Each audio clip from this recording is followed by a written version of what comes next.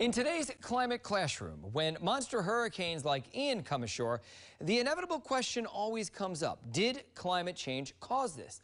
The simple answer to this question is no. Climate change does not cause weather, and strong hurricanes have been around since the dawn of time.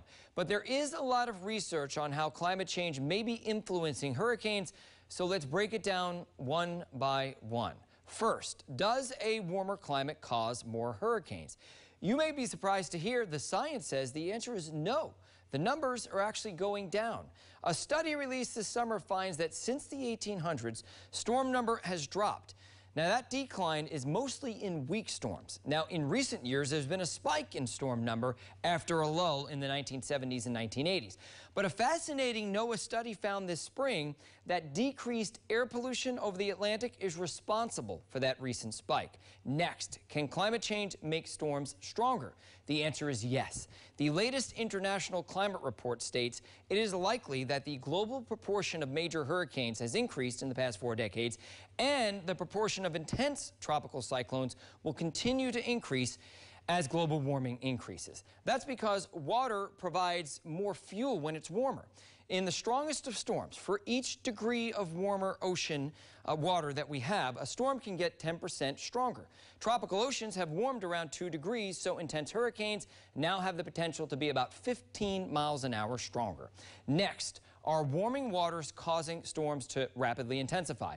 Here, the answer also seems to be yes. Over the past 6 years, all landfalling major hurricanes in the Gulf of Mexico have intensified right before landfall. That's rare and also likely not coincidental. Rapid intensification can cause big problems because it catches people off guard.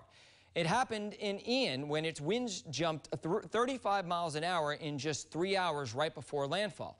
The scientific consensus says that rapid intensification has increased over the past few decades, and that will likely continue into the future. Now, lastly, what about rainfall? This is a clear yes. The most direct connection between hurricanes and climate change is extreme rainfall because warmer air holds more moisture.